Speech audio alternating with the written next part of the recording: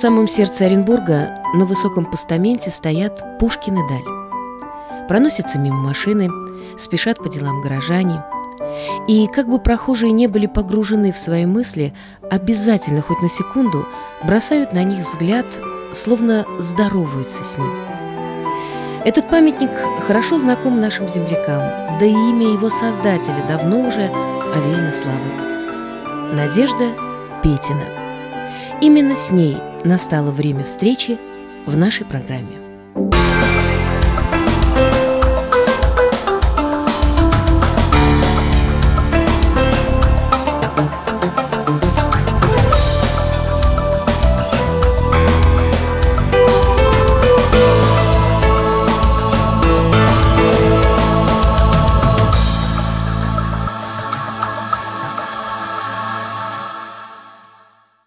В это творение Надежда Гавриловна Петина вложила весь свой талант, опыт, умение. Памятник оригинален по композиции.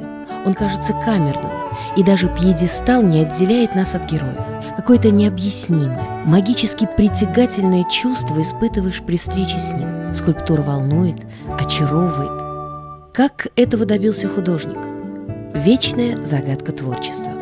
Я взялась за довольно-таки сложную задачу решить две фигуры Пушкина и Даля в спокойном состоянии, но их так закомпоновать, чтобы они были и равновеликими по своему звучанию, и в то же время, чтобы между ними был разговор, и чтобы со всех сторон эта скульптура смотрелась интересно. И вот когда было открытие этого памятника в 1997 году, к нам приехал Илья Глазунов. Сказали, что он должен быть на открытии. Но я смотрю, нет его. Думаю, не приехал, что ли? Потом вдруг он появился и начал свою речь. И очень похвалил этот памятник. А потом в приватной беседе он сказал, если бы этот памятник мне не понравился, я бы вообще не стал выступать. Застывшая жизнь человеческого духа – так определяют скульптуру. Смотришь на памятник, и художник сразу же представляется неким вершителем судеб. Вот, кажется, произнесет он волшебное слово «замри», и у нас на глазах рождается шедевр. Мастер как бы пытается остановить человека, дать ему время задуматься, отвлечься от повседневной суеты. И вот тут-то и происходит момент вживания в натуру, создание неповторимого образа, момент озарения. Страсть, радость, печаль, танец, движение, в общем, жизнь. Все это выражается в пластике линий, форм.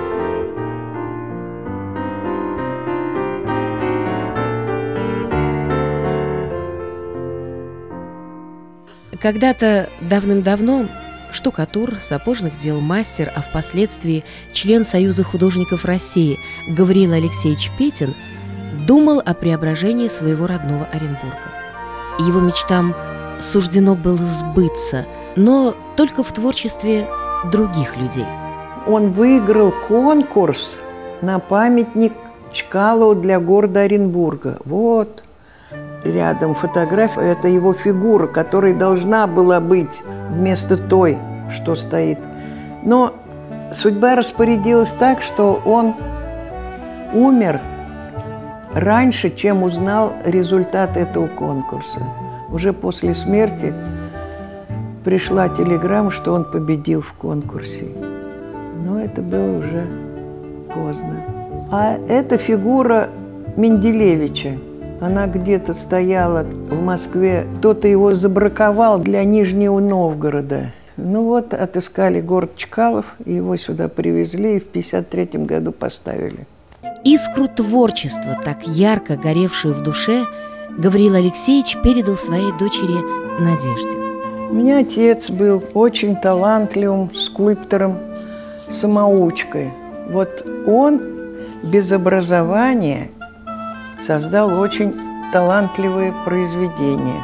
Ну, видимо, что-то он отстегнул и мне частицу своего таланта. Но его не стало, когда мне всего 15 лет было. И я, пока он был жив, я лоботрясничала, как все дети. И не занималась скульптурой. При жизни он мечтал, чтобы я была архитектором, чтобы вместе создавать памятники, украшать город Оренбург, область. Надежде Гавриловне самой пришлось постигать азы скульптуры.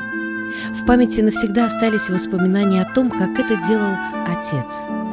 И потому и глина, и пластилин поддавались ей легко и быстро. И даже самой было удивительно то, какими точными получались ее первые лепные портреты.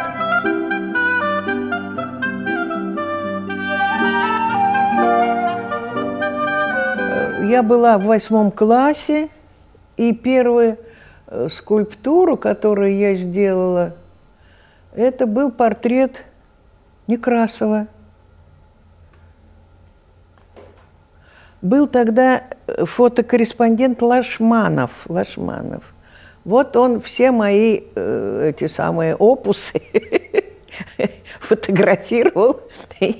И в Чкаловской коммуне все это печатали. И вот я, будучи школьницей, сделала 3 портрета. Значит, вот Некрасова, затем Горького и Сталина. С этого началось увлечение, а потом и полное погружение в профессию.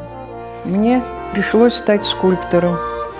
А это же очень трудная работа, не женская работа. Ну, способности призвали меня, и я начала трудиться. И трудилась до умопомрачения.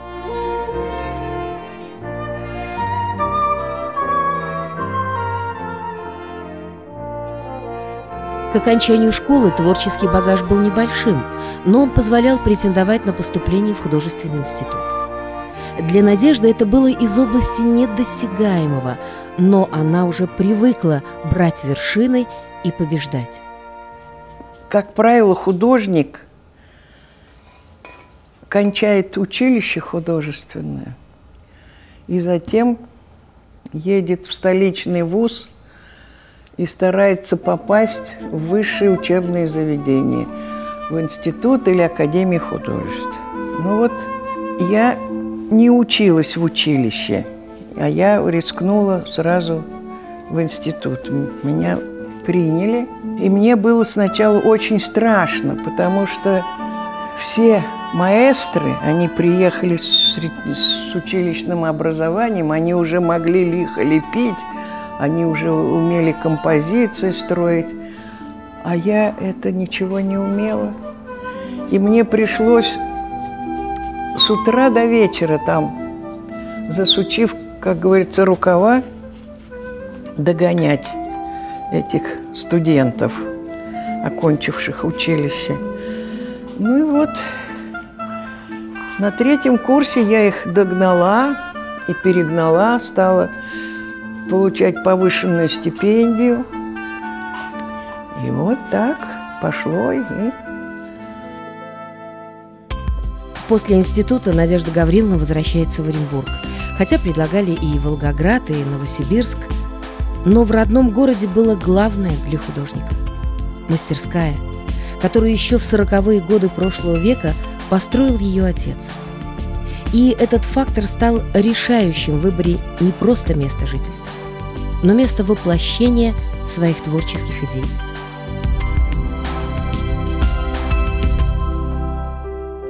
Неприметный домик на улице Комсомольской. Здесь побывали многие известные люди.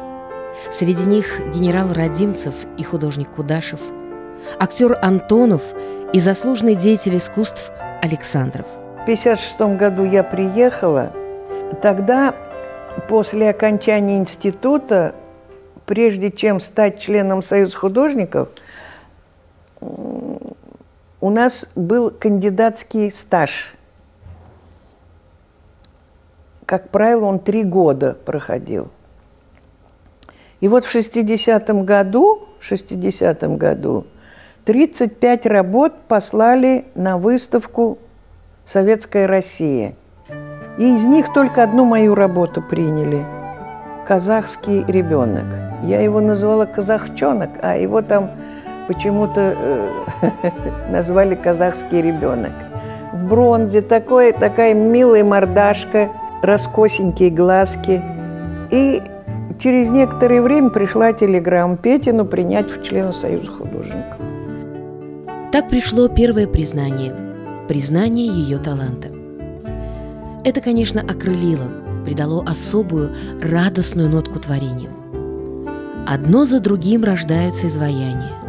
Процесс непростой не только физически, но и эмоционально. Искусство монументальное требует от создателей филигранной отточенности движений, зоркости глаза. Ведь, по сути, любой материал, будь то глина, гипс, с которыми работают скульпторы, имеют особенность быстро застывать, и поэтому исправление неточности здесь невозможно. Да и воплощение своих идей в жизнь требует долгого и кропотливого труда. А еще, что, пожалуй, самое главное, у воятеля очень мало средств для выражения. Всего лишь кусочек глины, кусочек пространства и ритм. Поэтому и ловит мастер тот особенный момент жизни своего героя. Сначала ты должен очароваться чем-нибудь. Тебе захотелось бы что-то сделать. Можно взять карандаш, бумажечку и там что-нибудь нарисовать, вот эту свою мысль. Или взять пластилин и небольшой эскизик сделать того, чего ты хочешь. Тебе кажется, здорово получилось. Ну, почти гениально. Приходишь на утро, да, не то. Опять руки засучиваешь и дальше. Вот так в муках творчества рождается своеобразная поэма о современниках и исторических деталях. Художник стремится к гармонии, поэтому ее герои – личности прекрасные, духовно совершенные.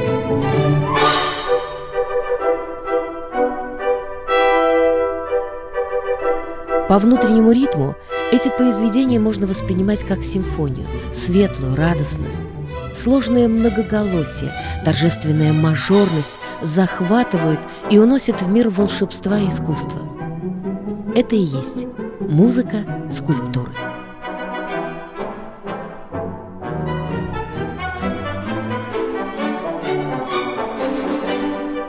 Музыкальность в творчестве Надежды Петиной – явление не случайное. И здесь нам опять надо вернуться в прошлое. Шла война. Отец по броне был дома. Он услышал, что есть музыкальная школа, и он решил обучать нас обеих. Мне было 12 лет, а ей 7 лет. Записал нас в школу, и вот я вот такая дылда, это такая...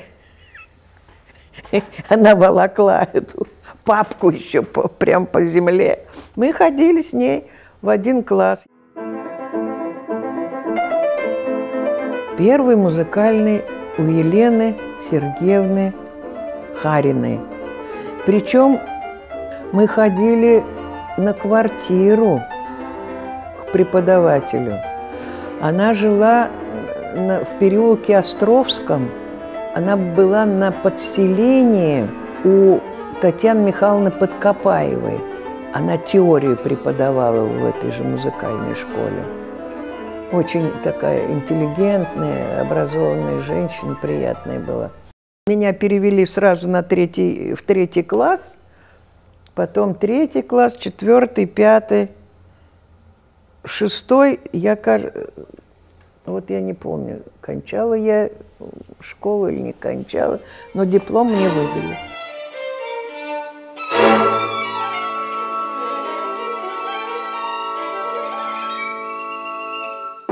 Любовь к классической музыке навсегда стала неотъемлемой частью ее натуры, стержнем ее духовности. Это помогает ей и в профессии. Смотреть на мир глазами художника, видеть и чувствовать то, чего не замечают другие, и передавать все это в своем творчестве.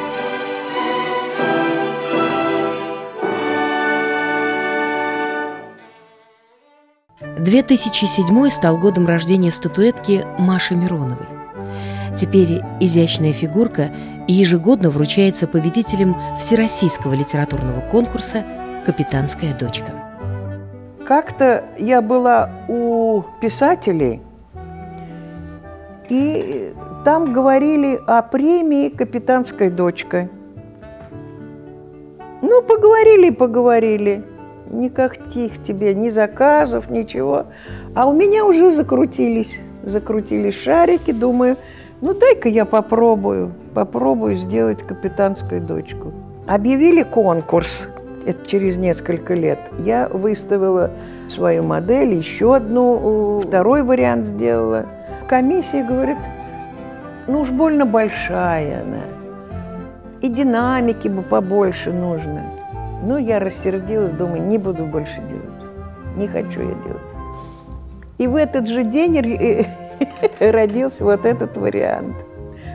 Возводить памятники – это и радость творчества, и огромная ответственность. Потому как создание скульптуры есть событие прежде всего гражданское и только потом художественное. Так приумножается достояние края, так утверждаются главные человеческие ценности.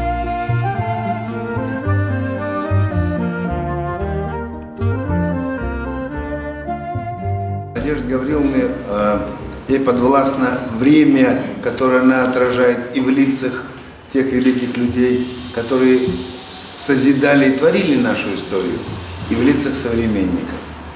И, наверное, основная ценность, что они останутся с людьми навсегда. Время летит неумолимо. Каждый прожитый нами день безвозвратно уходит в прошлое. Любой из нас не случайный гость на этой земле, а творец истории и, конечно, современности, полный разных событий, фактов, расставаний и встреч. Всему свое время. Время встречи.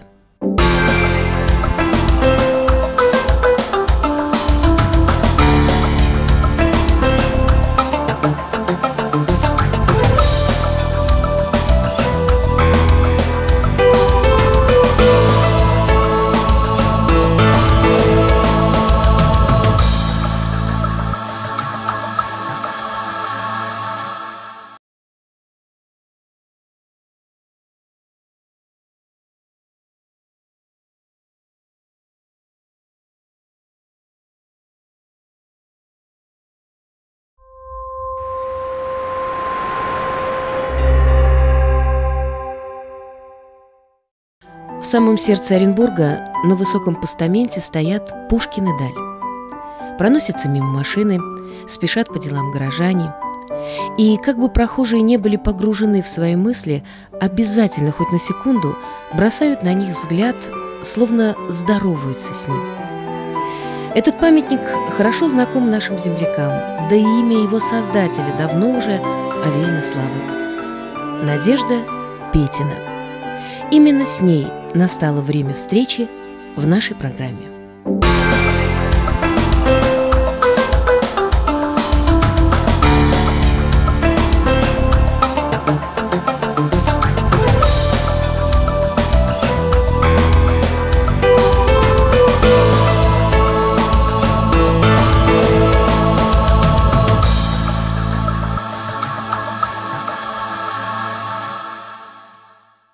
В это творение Надежда Гавриловна Петина вложила весь свой талант, опыт, умение. Памятник оригинален по композиции. Он кажется камерным, и даже пьедестал не отделяет нас от героев. Какое-то необъяснимое, магически притягательное чувство испытываешь при встрече с ним. Скульптура волнует, очаровывает. Как этого добился художник? Вечная загадка творчества. Я взялась за довольно-таки сложную задачу решить две фигуры Пушкина и Даля в спокойном состоянии,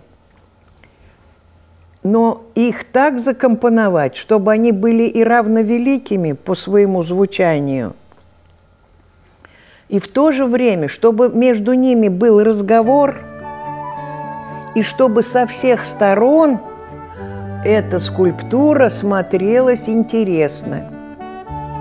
И вот когда было открытие этого памятника в 1997 году, к нам приехал Илья Глазунов. Сказали, что он должен быть на открытии. Но я смотрю, нет его. Думаю, не приехал, что ли? Потом вдруг он появился и начал свою речь. И очень похвалил этот памятник. А потом в приватной беседе он сказал, если бы этот памятник мне не понравился, я бы вообще не стал выступать. Застывшая жизнь человеческого духа – так определяют скульптуру. Смотришь на памятник, и художник сразу же представляется неким вершителем судеб. Вот, кажется, произнесет он волшебное слово «замри», и у нас на глазах рождается шедевр. Мастер как бы пытается остановить человека, дать ему время задуматься, отвлечься от повседневной суеты. И вот тут-то и происходит момент вживания в натуру, создание неповторимого образа, момент озарения. Страсть, радость, печаль, танец, движение, в общем, жизнь. Все это выражается в пластике линий, форм.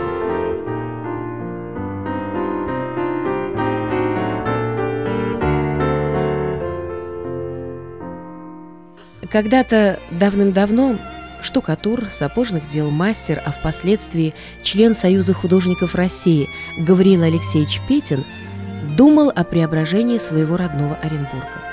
Его мечтам суждено было сбыться, но только в творчестве других людей. Он выиграл конкурс на памятник Чкалову для города Оренбурга. Вот.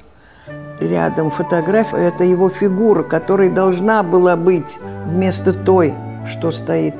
Но судьба распорядилась так, что он умер раньше, чем узнал результат этого конкурса.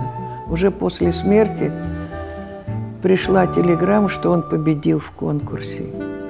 Но это было уже поздно. А это фигура Менделевича. Она где-то стояла в Москве. Кто-то его забраковал для Нижнего Новгорода. Ну вот, отыскали город Чкалов, и его сюда привезли, и в 1953 году поставили. Искру творчества, так ярко горевшую в душе, Гаврил Алексеевич передал своей дочери Надежде. У меня отец был очень талантливым скульптором, самоучкой. Вот он без образования создал очень талантливые произведения. Ну, видимо, что-то он отстегнул и мне, частицу своего таланта. Но его не стало, когда мне всего 15 лет было. И я, пока он был жив, я лоботрясничала, как все дети. И не занималась скульптурой. При жизни он мечтал, чтобы я была архитектором, чтобы вместе создавать памятники, украшать город Оренбург, область. Надежде Гавриловне самой пришлось постигать азы скульптуры. В памяти навсегда остались воспоминания о том, как это делал отец. И потому и глина, и пластилин поддавались ей легко и быстро. И даже самой было удивительно то, какими точными получались ее первые лепные портреты.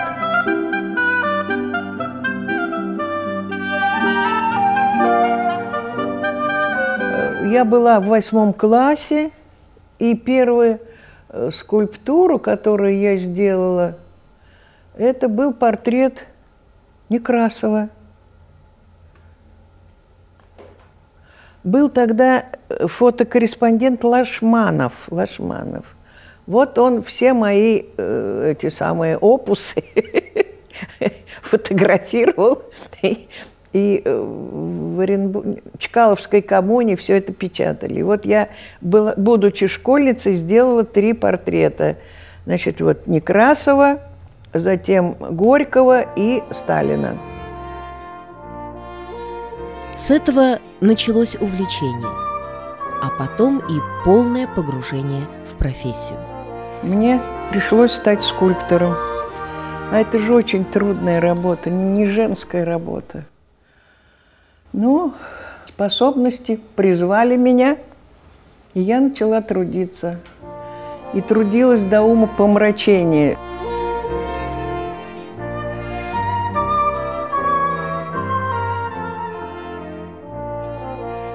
К окончанию школы творческий багаж был небольшим, но он позволял претендовать на поступление в художественный институт. Для Надежды это было из области недосягаемого, но она уже привыкла брать вершины и побеждать. Как правило, художник кончает училище художественное и затем едет в столичный вуз и старается попасть в высшие учебные заведения, в институт или академию художеств.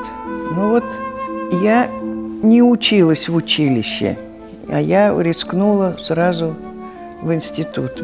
Меня приняли, и мне было сначала очень страшно, потому что все маэстры, они приехали с училищным образованием, они уже могли лихо лепить, они уже умели композиции строить, а я это ничего не умела.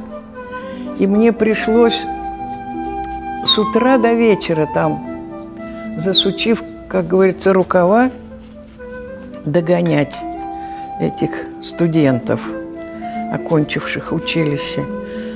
Ну и вот на 3-м курсе я их догнала и перегнала, стала получать повышенную стипендию. И вот так пошло. После института Надежда Гавриловна возвращается в Оренбург, хотя предлагали и Волгоград, и Новосибирск. Но в родном городе было главное для художника – мастерская, которую еще в 40-е годы прошлого века построил ее отец. И этот фактор стал решающим в выборе не просто места жительства, но места воплощения своих творческих идей.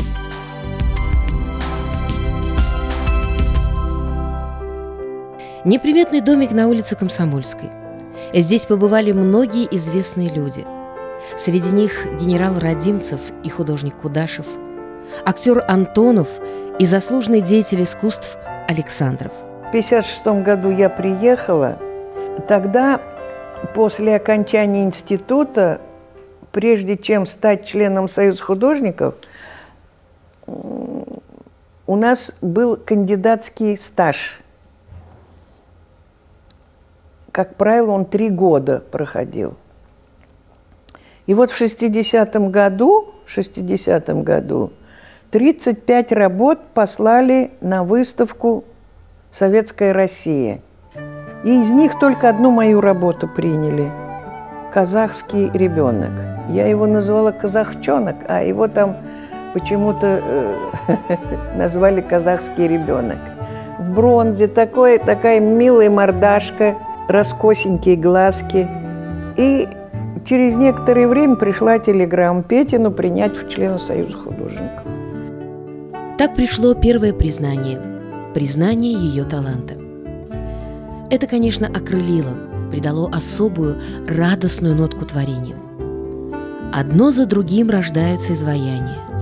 Процесс непростой не только физически, но и эмоционально. Искусство монументальное требует от создателей филигранной отточенности движений, зоркости глаза. Ведь, по сути, любой материал, будь то глина, гипс, с которыми работают скульпторы, имеют особенность быстро застывать, и поэтому исправление неточности здесь невозможно. Да и воплощение своих идей в жизнь требует долгого и кропотливого труда. А еще, что, пожалуй, самое главное, у воятеля очень мало средств для выражения. Всего лишь кусочек глины, кусочек пространства и ритм. Поэтому и ловит мастер тот особенный момент жизни своего героя. Сначала ты должен очароваться чем-нибудь. Тебе захотелось бы что-то сделать. Можно взять карандаш, бумажечку и там что-нибудь нарисовать. вот эту свою мысль. Или взять пластилин и небольшой эскизик сделать того, чего ты хочешь. Тебе кажется, здорово получилось. Ну, почти гениально. Приходишь на утро, да, не то. Опять руки засучиваешь и дальше. Вот так в муках творчества рождается своеобразная поэма о современниках и исторических деталях. Художник стремится к гармонии, поэтому ее герои – личности прекрасные, духовно совершенные.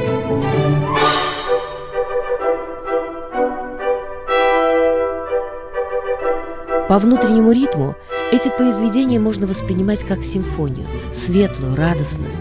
Сложное многоголосие, торжественная мажорность захватывают и уносят в мир волшебства и искусства. Это и есть музыка скульптуры.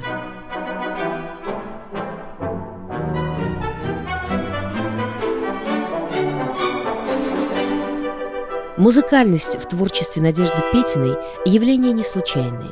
И здесь нам опять надо вернуться в прошлое. Шла война. Отец по броне был дома. Он услышал, что есть музыкальная школа, и он решил обучать нас обеих. Мне было 12 лет, а ей 7 лет. Записал нас в школу, и вот я вот такая дылда, и это такая...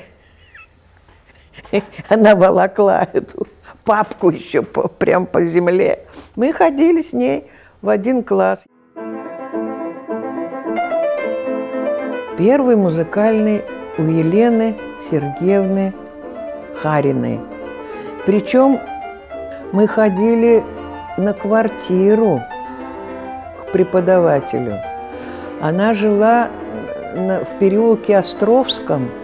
Она была на подселении у Татьяны Михайловны Подкопаевой. Она теорию преподавала в этой же музыкальной школе. Очень такая интеллигентная, образованная женщина, приятная была. Меня перевели сразу в третий класс, потом 3 класс, 4, 5, 6. Вот я не помню, кончала я школу или не кончала, но диплом мне выдали.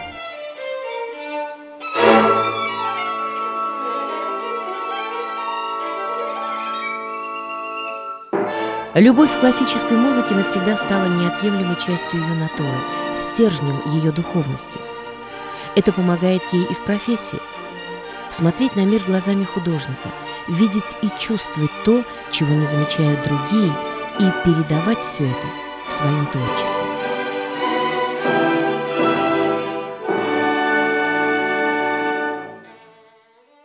– 2007 стал годом рождения статуэтки Маши Мироновой. Теперь изящная фигурка ежегодно вручается победителям Всероссийского литературного конкурса «Капитанская дочка». Как-то я была у писателей, и там говорили о премии «Капитанская дочка». Ну, поговорили. Никаких тебе ни заказов, ничего. А у меня уже закрутились шарики, думаю, ну дай-ка я попробую сделать «Капитанскую дочку». Объявили конкурс, это через несколько лет. Я выставила свою модель, еще одну, второй вариант сделала. Комиссия говорит, ну уж больно большая она, и динамики бы побольше нужно. Ну, я рассердилась, думаю, не буду больше делать, не хочу я делать. И в этот же день родился вот этот вариант. Возводить памятники – это и радость творчества, и огромная ответственность. Потому как создание скульптуры есть событие прежде всего гражданское и только потом художественное.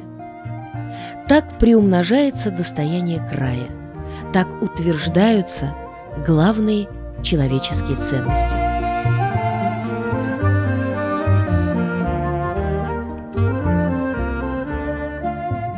Надежды Гавриловны ей подвластно время, которое она отражает и в лицах тех великих людей, которые созидали и творили нашу историю, и в лицах современников. И, наверное, основная ценность, что они останутся с людьми навсегда. Время летит неумолимо. Каждый прожитый нами день безвозвратно уходит в прошлое. Любой из нас не случайный гость на этой земле, а творец истории и, конечно, современности, полный разных событий, фактов, расставаний и встреч. Всему свое время. Время встречи.